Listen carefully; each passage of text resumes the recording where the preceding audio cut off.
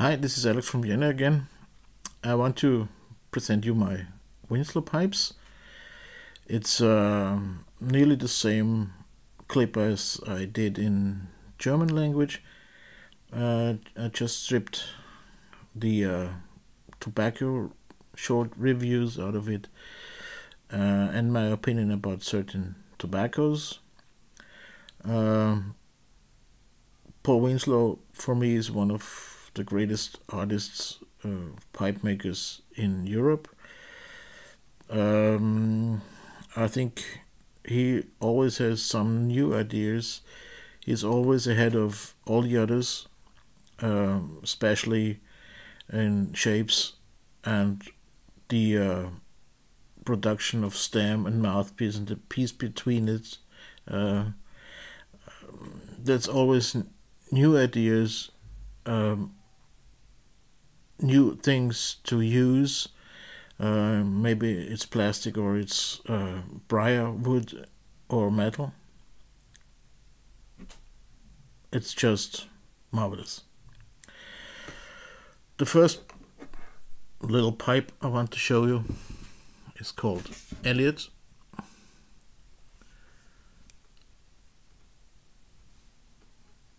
It's a unfiltered pipe, a small one. It's named after his grandson Elliot. See the slim stem here is definitely gorgeous. Nothing to say about how to smoke it. It's nice and cool. I smoke most of the time the Sam Gareth Virginia tobaccos in it. A little bit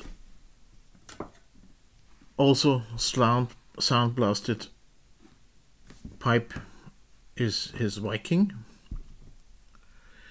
You see, it's perfectly blasted. There is no single cut or anything else to mumble. It's definitely a great pipe. It's also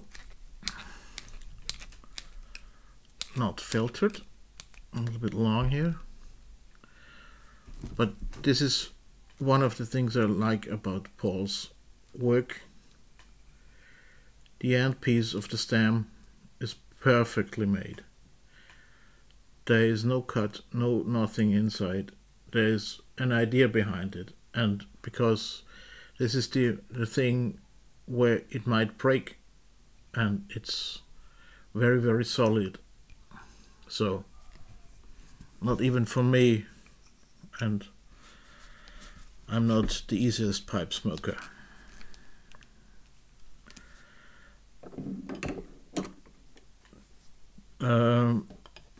My everyday pipe, as I said before in the other video,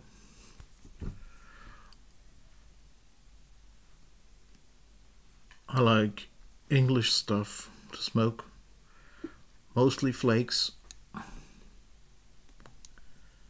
It's a very used pipe. You see, I took it all around the world with me. It's also a non-filter pipe. It's a not so used kind of filter, but it enlarges the smoke chamber here, so it is used to get some colder smoke. It's easier to clean, and I just enjoy it. And now I also sound blasted pipe. It was the second pipes I smoked after I stopped smoking for about 15 years, and it's my first Winslow pipe. And this was things like here, the idea how to make it possible to bring some color in a dark pipe, to a dark pipe, it's a fantastic idea. It's no special pipe, it's filtered.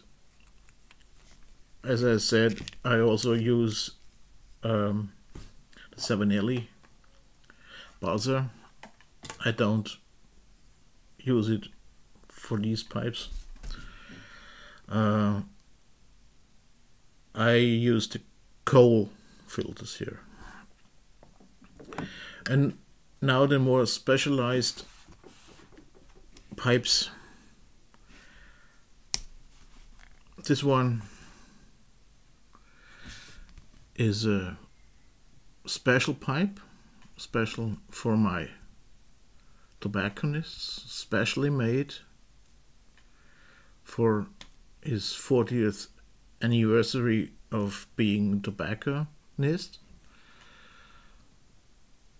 Poul and the tobacconist, they got a kind of friendship, and Poul made it especially for this event.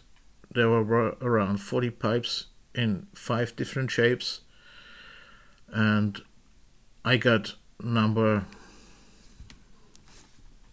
let me see, 16, and it's a very special thing for me because I started smoking, buying my pipes at this shop, and they still exist, and well, I won't change as long as they are in the market. The next one is also a special pipe of Poul. It's a nice one. Maybe you notice these rings here. It's called Olympic Flame. Like all these special brands, they are not filtered because they're for the world market, for the European market, and only pipes he does for the Austrian and the German markets. Most of them, 90%, they are 9mm filtered, and so this is also a special one. And now the one, I always say she looks like Columbus' ship Santa Maria, perfectly made, good craftsmanship, very colorful.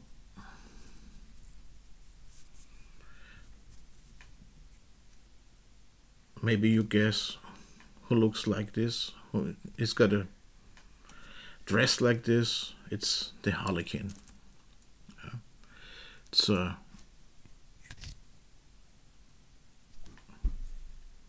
very large ball, and all my Winslows I smoke my flakes in it. There is no other kind of tobacco in these pipes.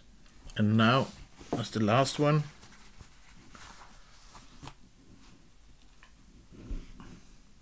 it's the newest pipe. It's not smoked now. Haven't got the time. It's a typical flake pipe. I don't know what flake I will smoke in it, but her time will come.